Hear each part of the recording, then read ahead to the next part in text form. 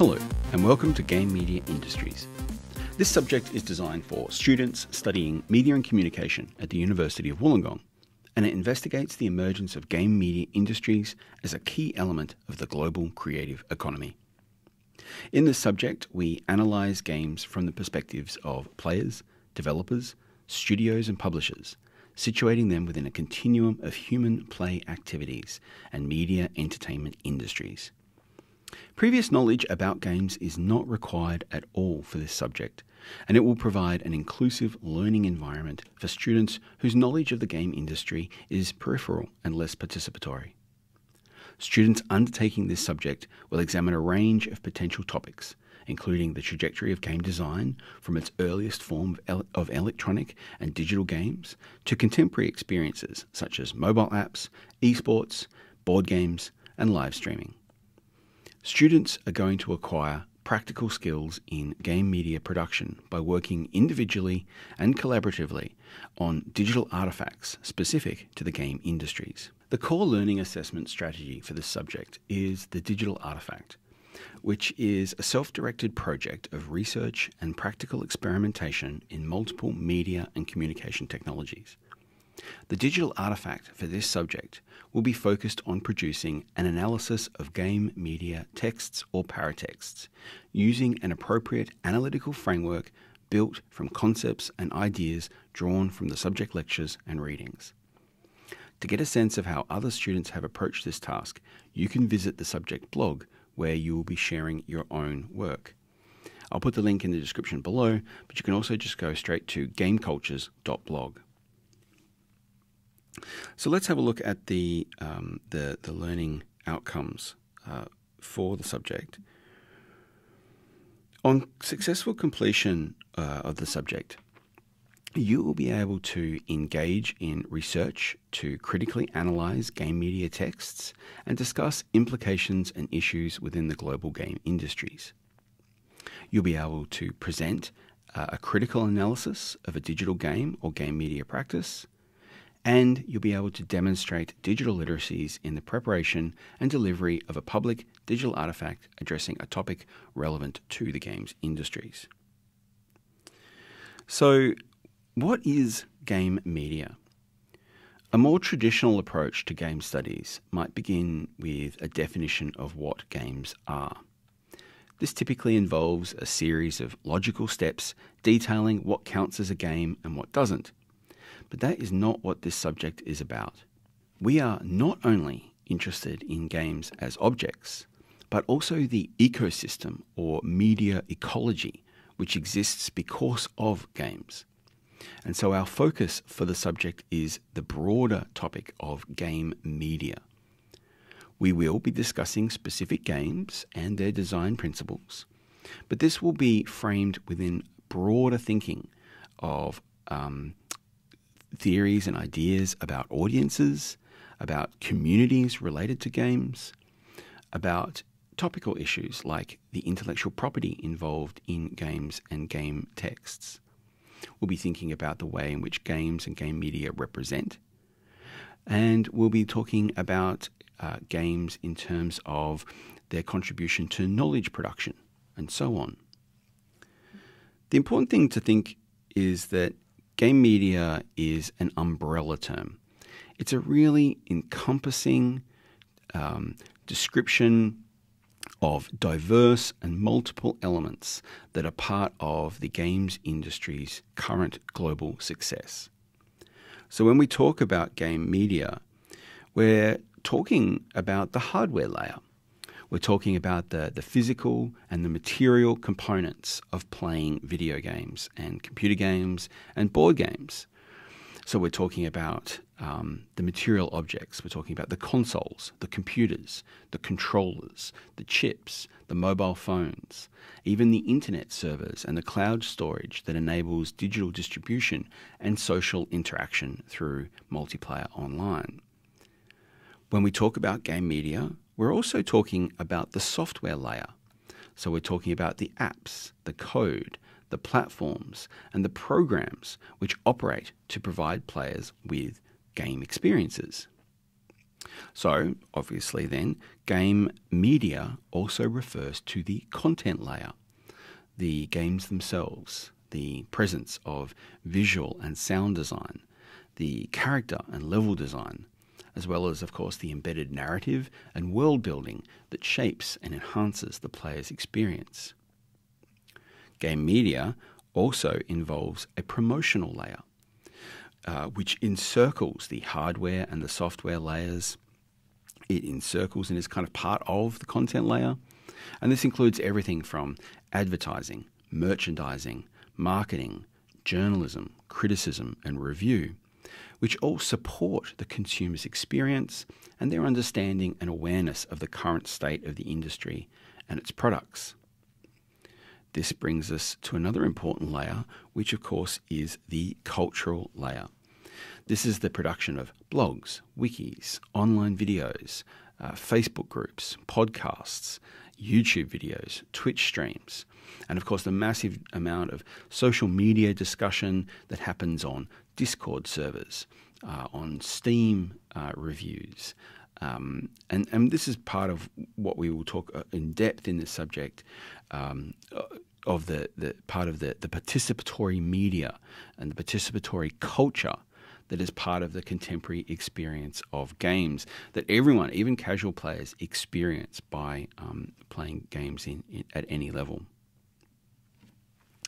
So one of the primary goals of the subject is to teach you how to research and analyze games media with specific attention to the industrial modes of production, distribution, and reception, and to recognize that these are not discrete but overlapping categories. The industry of particularly the games media industry does not simply refer to the manufacture of hardware or the production of games.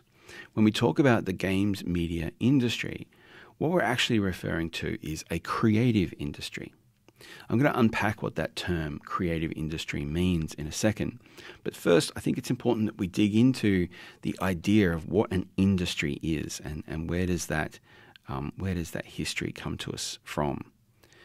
So you've probably heard of the notion of Fordism.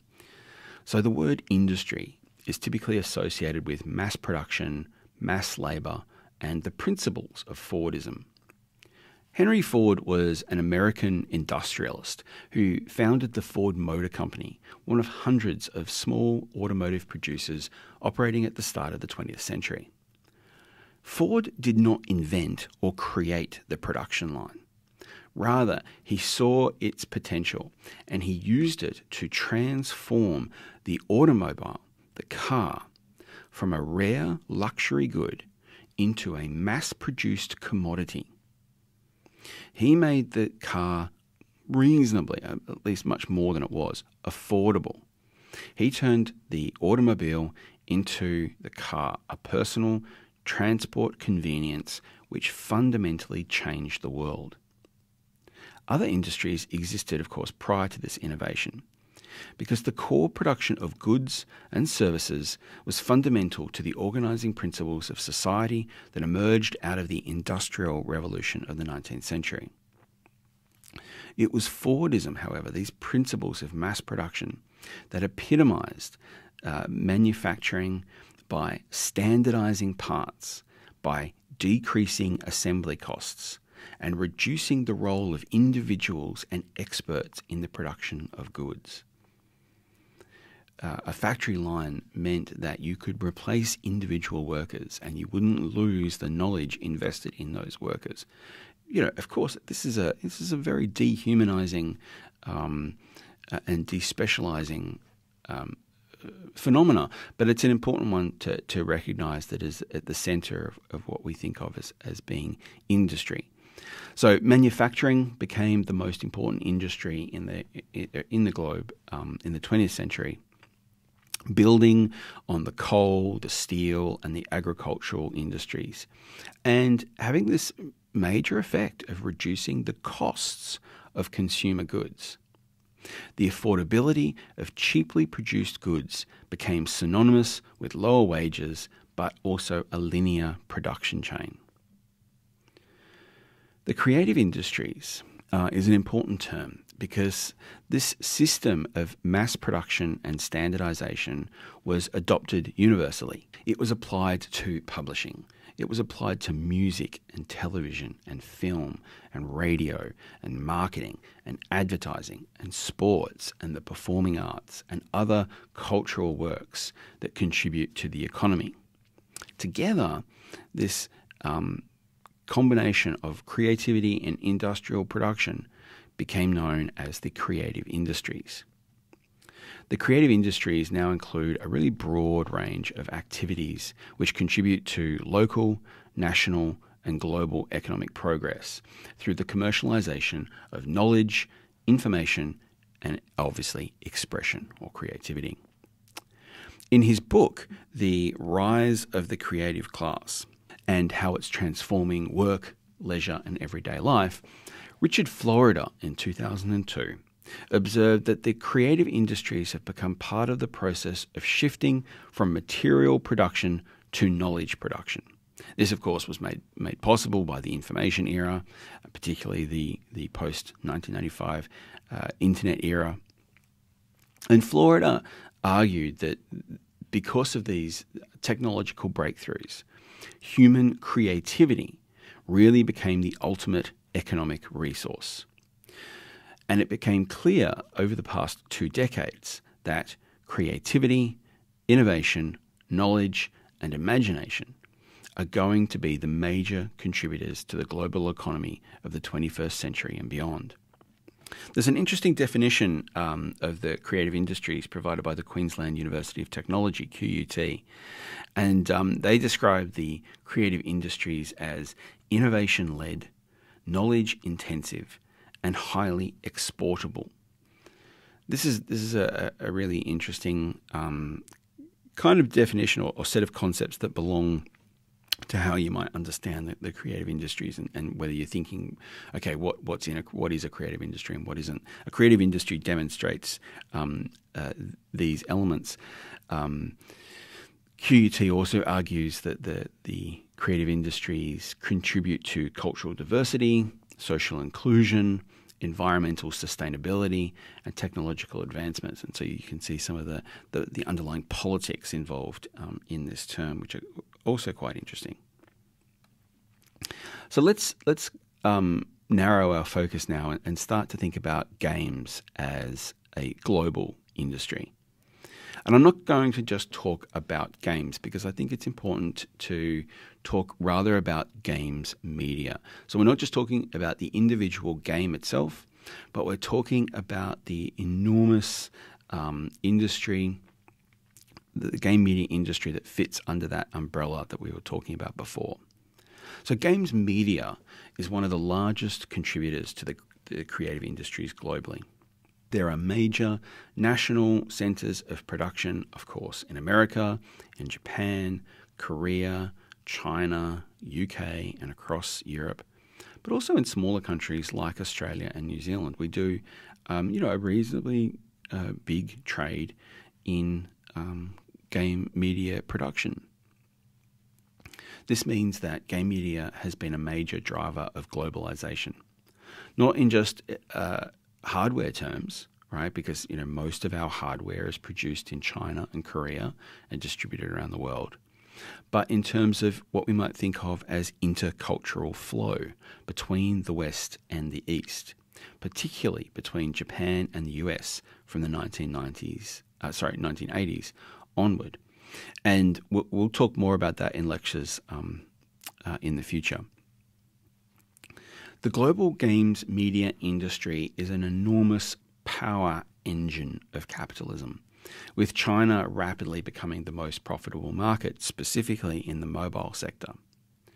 Here, we can see, kind of comparison to the movie industry, which is probably the other large historical cultural media industry that's useful to compare games against. So Variety.com reports in 2018 a record-breaking year for box office revenues in the movie industry, with $41 billion in global ticket sales. Now, that's just ticket sales alone. So that's not taking into account DVD. Streaming services. That's just pure tickets.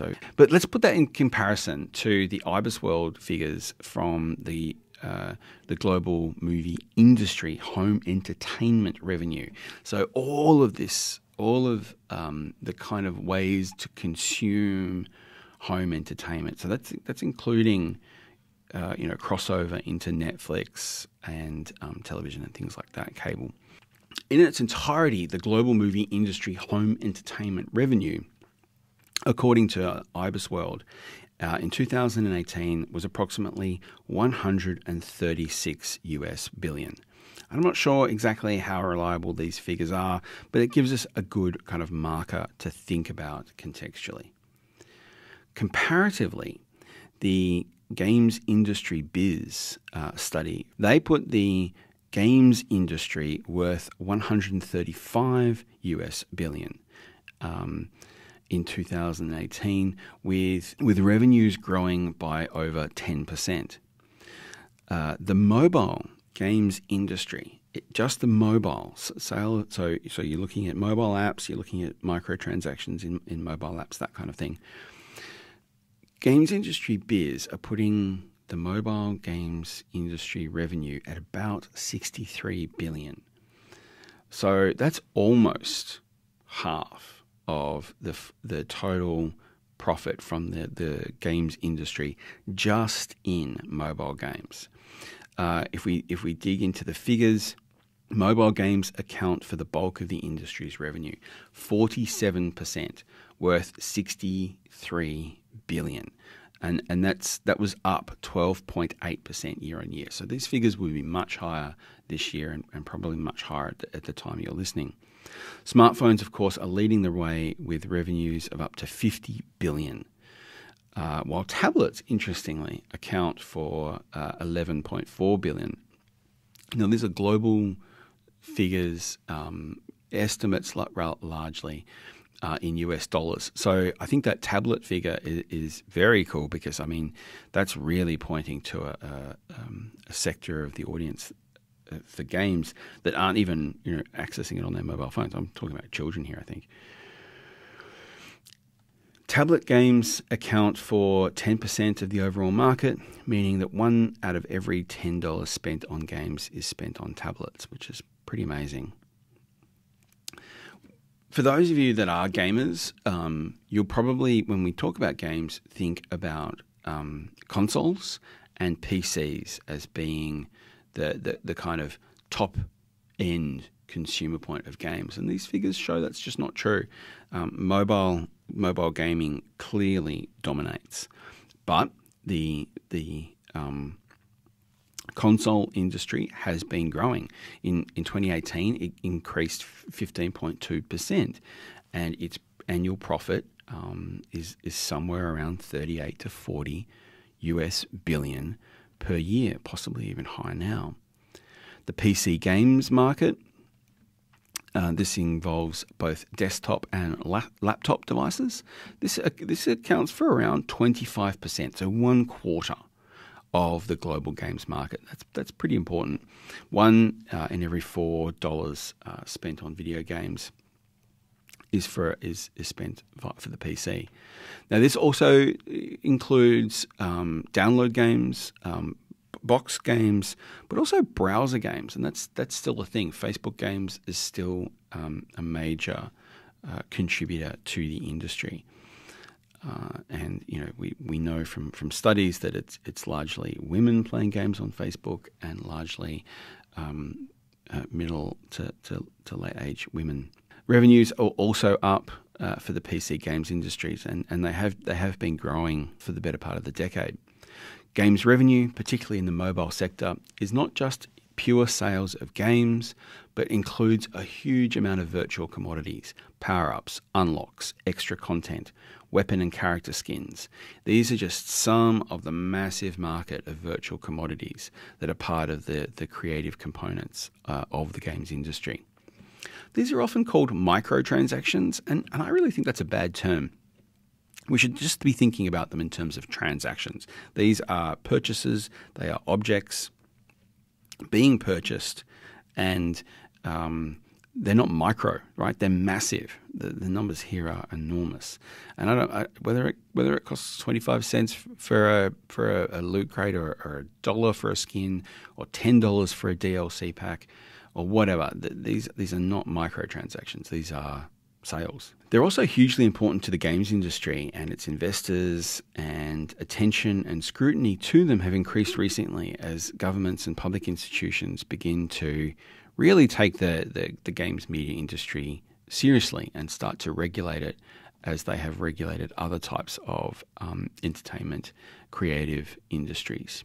Historically, it's important to think about games and where they sit in relation to other media.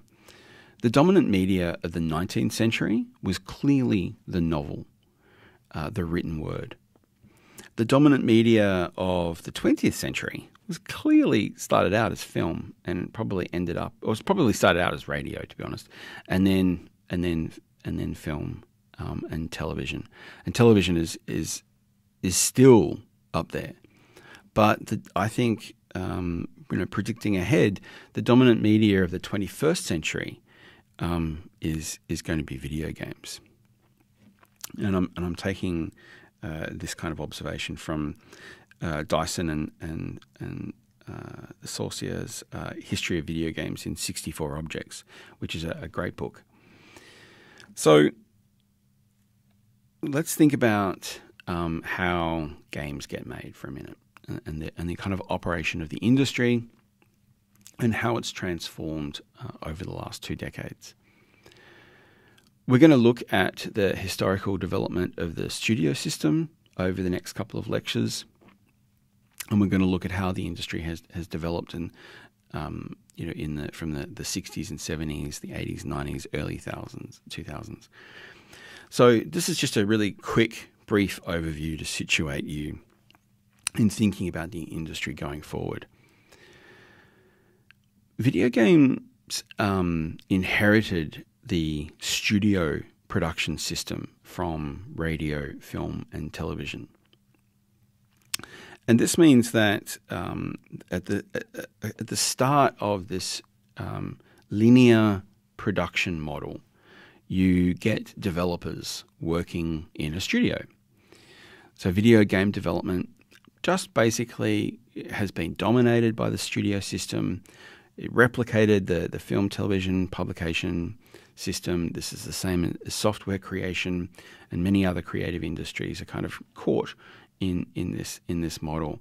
And it's thought of as a linear industrial production model, moving from creators at one end to consumers at the other. And of course, if you know anything about the internet, you know that this linear model has been totally disrupted by the rise of consumer power and the changes that the internet has brought. But still, we've got this legacy system that we're dealing with, and part of that system is, of course, publishers.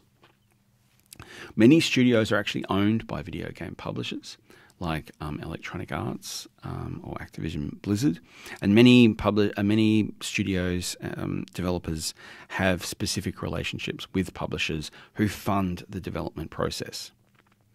This, of course, is complicated by hardware manufacturers. So some hardware manufacturers also operate like publishers and developers, or have publishing companies or publishing arms and in-house development studios. I'm thinking particularly here Nintendo, but there are different iterations with regards to Sony and Microsoft. That then brings us to the distributors, and for the most part of the history of video games, distribution was physical. This meant that publishers have complicated relationships with distributors and retail outlets, what we might call the bricks and mortar stores. For example, in the US, the retail chain Walmart has enormous power in the video games market because they can control what is sold on their shelves across that country. The biggest change for the industry in the last 2 decades has been the rise of digital distribution. So the elimination of the physical component of the sales of video games. Some companies still retain this. I mean, it's interesting to see, even with the latest generation of Nintendo and the Nintendo Switch, you're still working on a cartridge system. And of course, that's clearly, designed to try and combat intellectual property theft and piracy. But at the same time, the availability of affordable digital downloads has reduced piracy in the video games industry. It hasn't eliminated it, but it's definitely reduced it, because it's made games more accessible and more affordable. And of course, mobile app stores, right, which are basically digital game stores. But we're still in this hybrid situation. We haven't eliminated bricks and mortar entirely. This brings us, of course, to the role of advertisers and marketing. You cannot underestimate just how much money is spent on advertising and marketing in the video game industry. It's an important and it's a powerful creative industry in itself, but also in the way that it contributes to how non-gamers and casual players come to an understanding of game media. I noticed it a few years back, but I was in Melbourne at the time, and I was just taken by the number of large AAA titles, which are the kind of the big games, and they're advertising on buses, and billboards. There was definitely a change a few years ago where we saw a massive increase in the spending on physical media for game advertising. Then, at the end of this historical linear production model are players. And players are often underestimated in this system. I'll talk in the future about how digital distribution has changed this. And once players were simply thought of as the endpoint, the consumer. And all that mattered was the number of consumers. And so players themselves and players' investment and player communities were often disregarded. But digital distribution, particularly Steam, changed that dramatically. That also had flow-on effects because players began to create content on YouTube, on Twitch, on Facebook, blogs, podcasts, you name it, right? There is an enormous degree of player communities who produce content. Now that feeds back into the system as promotional material. Similarly, we have the rise of independent game designers who are empowered by players, whether it's through Kickstarter or the Greenlight system on Steam when it first emerged. But we get what's called independent game designers who are not funded by the publishers, but instead funded directly by the players themselves. This creates a huge amount of non-linearity in the system. The internet shifted the conditions of this global creative industry, introducing non-linearity and direct audience feedback into the production chain. Steam meant that you could start publishing games before they were finished and you could get feedback from your players. Right? That is just an incredible development. So that totally changes the notion of what a product in this game media industry even is. Indies and developers can then also bypass publishers and bypass the physical stores and publish their games and distribute their games via Steam. And we're increasingly seeing diversity in the marketplace with other online stores like the Epic Store, Uplay. There's a whole range of them. And so this has a massive shift again on this this industry. Now, because we see indies and we see independent developers working with players and their involvement in the promotional material and the cultural production then start to be able to direct attention towards developers who are working within the traditional studio system. We see, you're able to tweet directly or contact on Facebook or, organize petitions and provide feedback via Reddit and things like that that plug directly into the main production chain. Similarly, we are seeing players having organized feedback to publishers. Right, one of the main things that we've seen recently in recent years is players pushing back against companies like EA and pushing back against predatory consumer practices.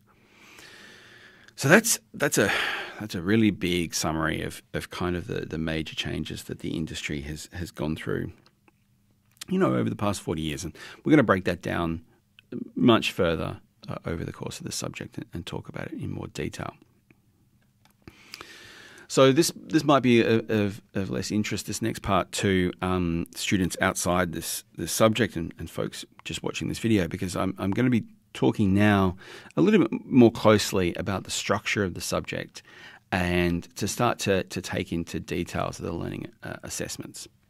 This subject involves 3 learning assessments, which all have elements of analysis of game media texts or paratexts.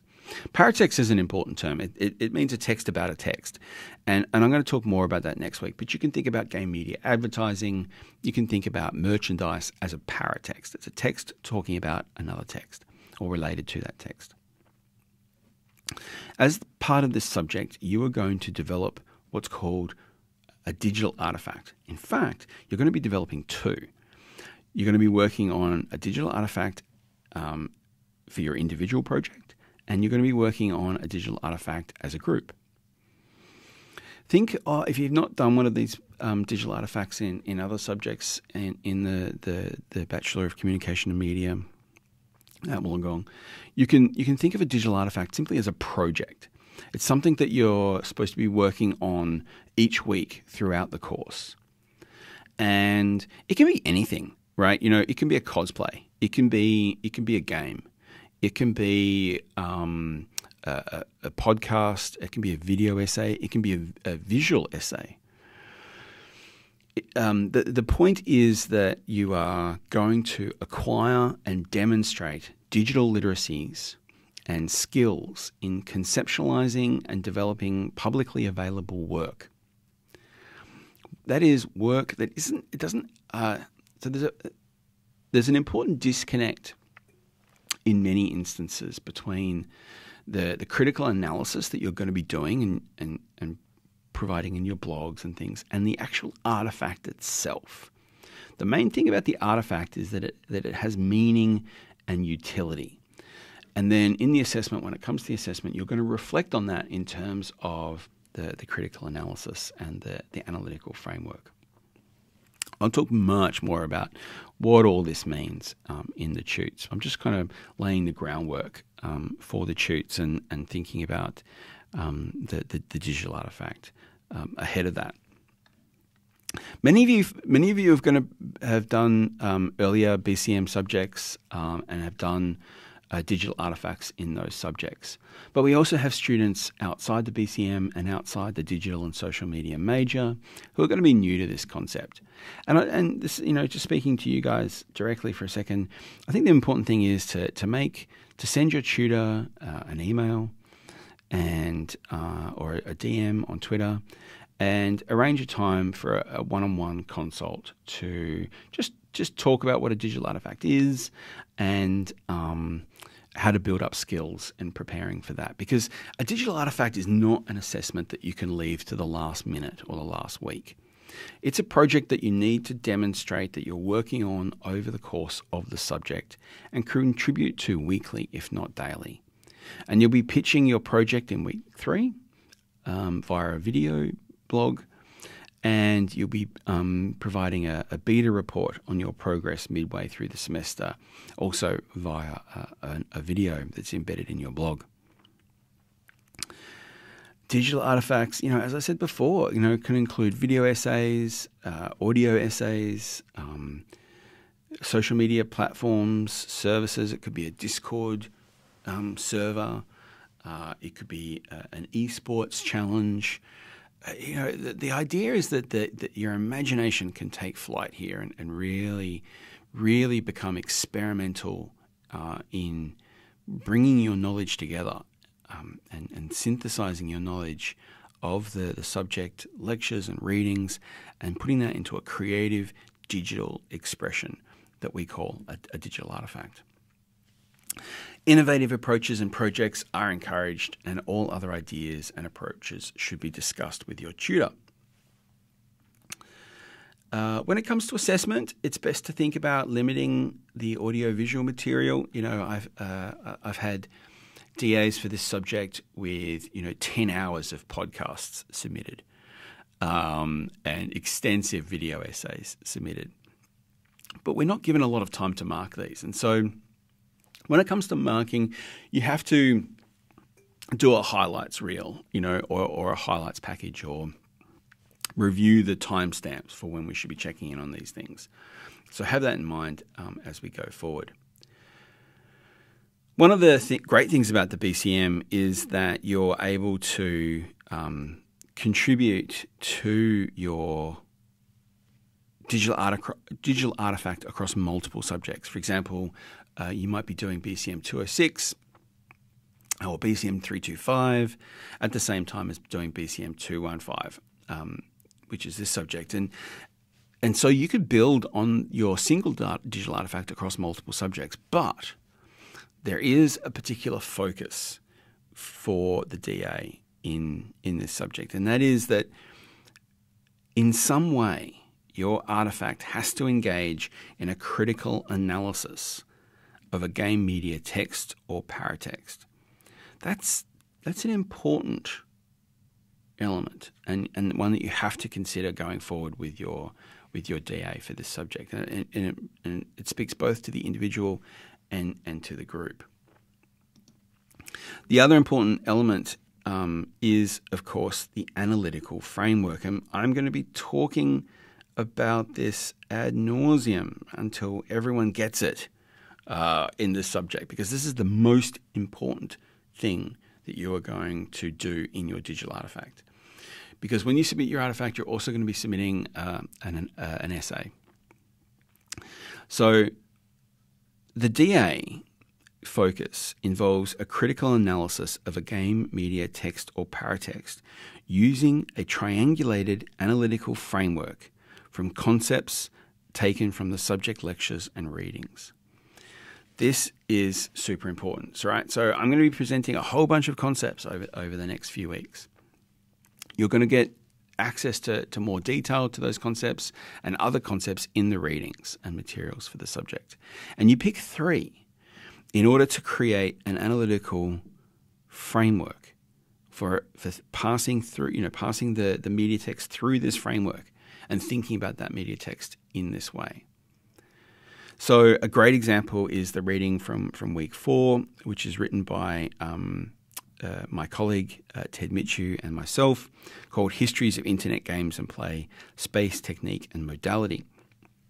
Now, in this article, we demonstrate exactly what I'm trying to get you to do, which is to pick 3 concepts to engage with a game media text. In the article, we're talking about internet games. And we're talking about internet games in terms of the technique, right? Not just the technologies, but the softwares, the approaches, that kind of thing involved in playing these games. And what's interesting about an analytical framework is that when you talk about one concept, you're often invoking the other 2 concepts, or 3 or 4, depending on how many you have, to talk about that, right? So when we talk about the technologies involved in internet games, we're often talking about the spaces in which those games are played and the modality, right? The way in which those games are played. Internet games, frequently are multiplayer, frequently are massively multiplayer.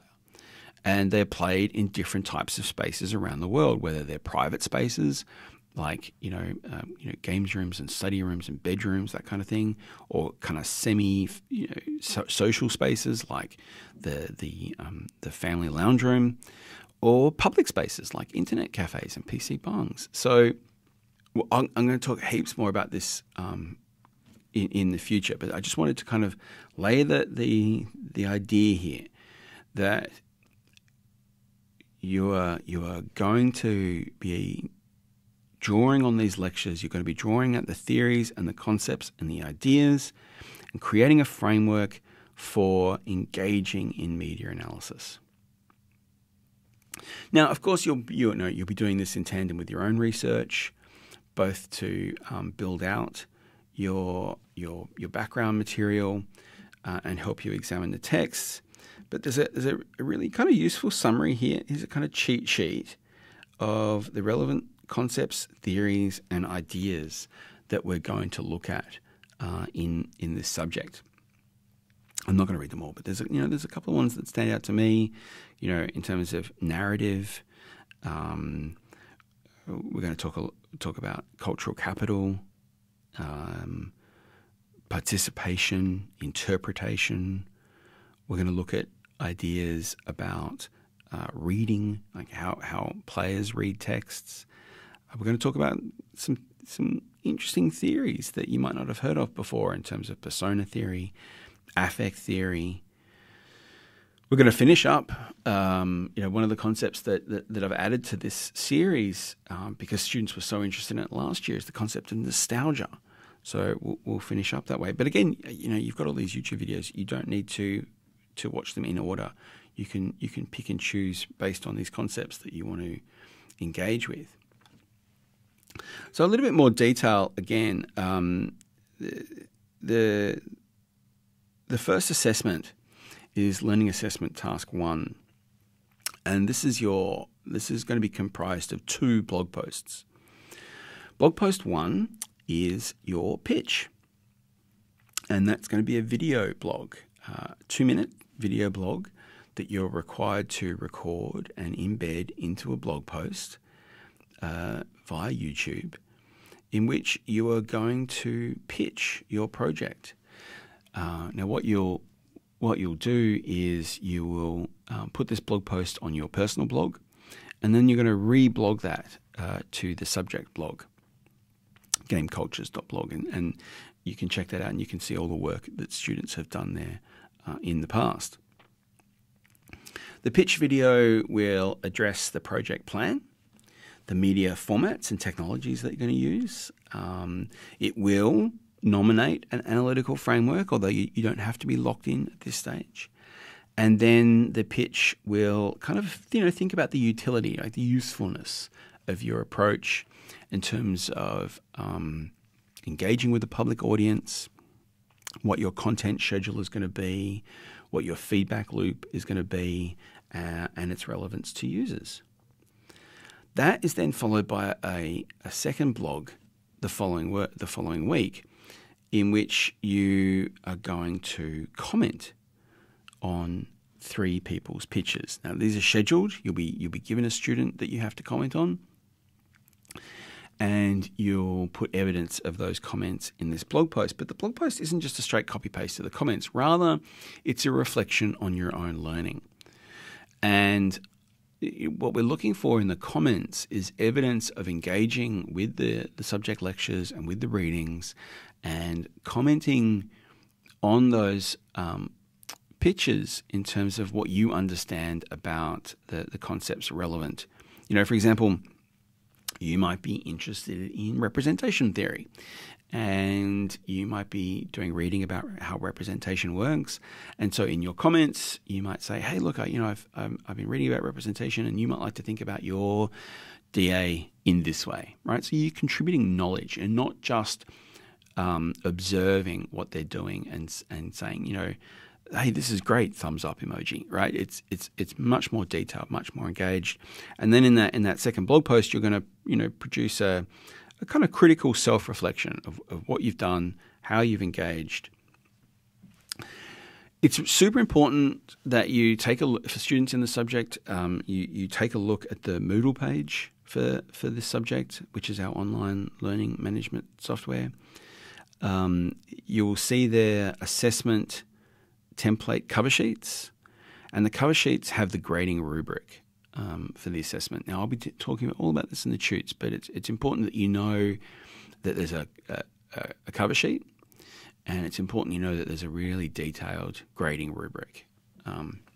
So the digital artifact then has a beta, right? So once you've got your first feedback from your pitch, you go away and do a bit more work on your DA, and then you present a 4-minute video, which is your beta, which is much more of a progress report.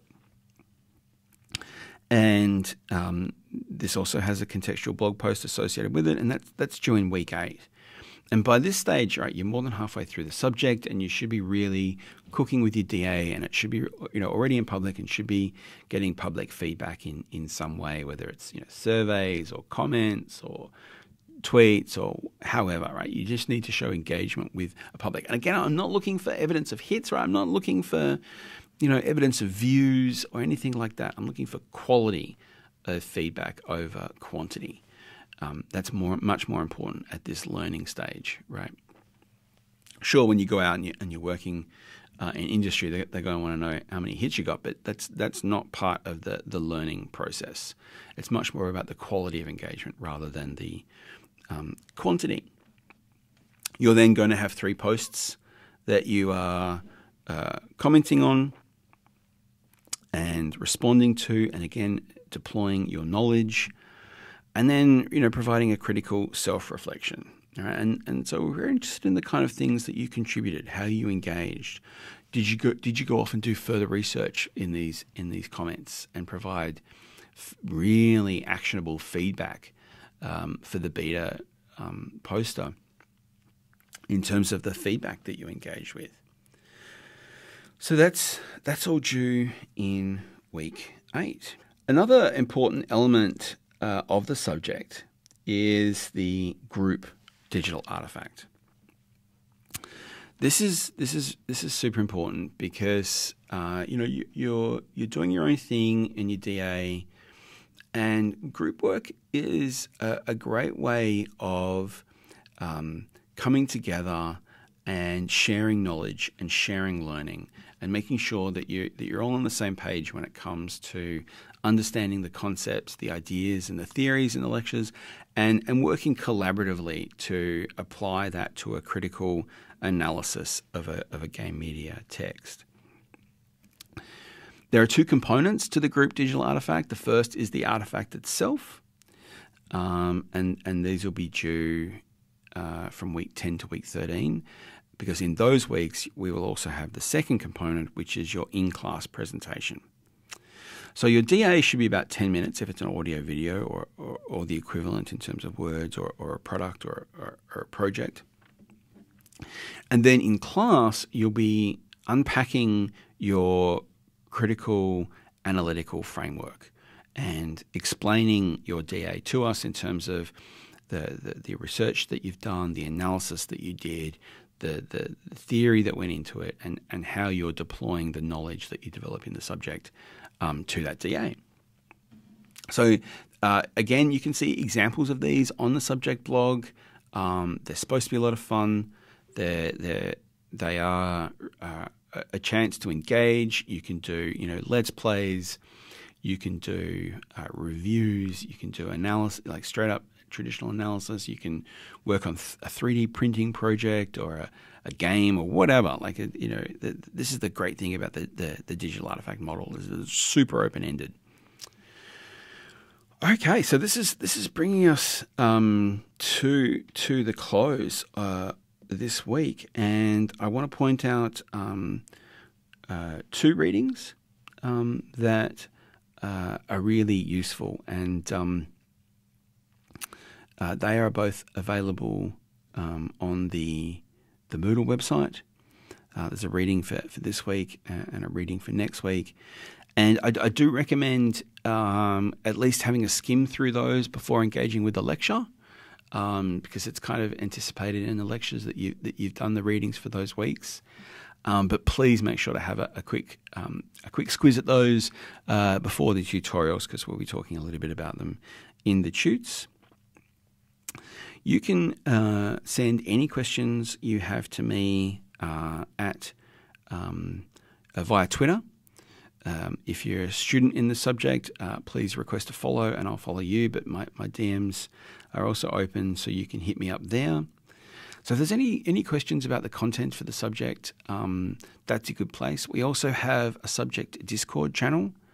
So if you know what Discord is, then you should be able to add that channel without problem. If you don't know what Discord is, it's basically a kind of social networking chat voice system, a kind of mix of Facebook, Twitter, and Steam for games and games audiences, and it's worth download. It's free.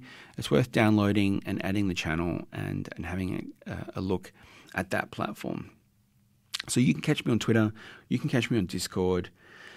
And that's just for any subject related issues. If it's an administration issue, please use formal email for that, particularly if you want an extension for assessments and that kind of thing. I look forward to seeing you in the tutes, and thanks for playing.